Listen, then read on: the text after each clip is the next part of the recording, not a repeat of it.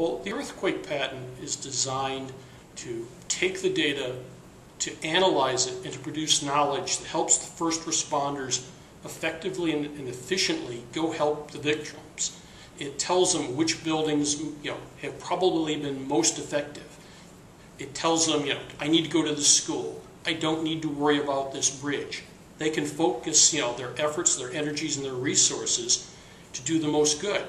And that's the wonderful thing about being able to apply the analytics is it produces actionable knowledge that hopefully saves, people's lives. The tsunami aspect is a way of trying to be able to reach out ahead of the tsunami and be able to better warn people what's happening.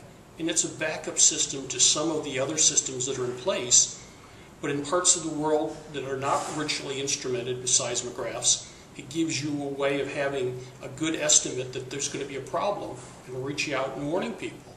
So we're trying to, help parts of the world that, might not otherwise be easily helped.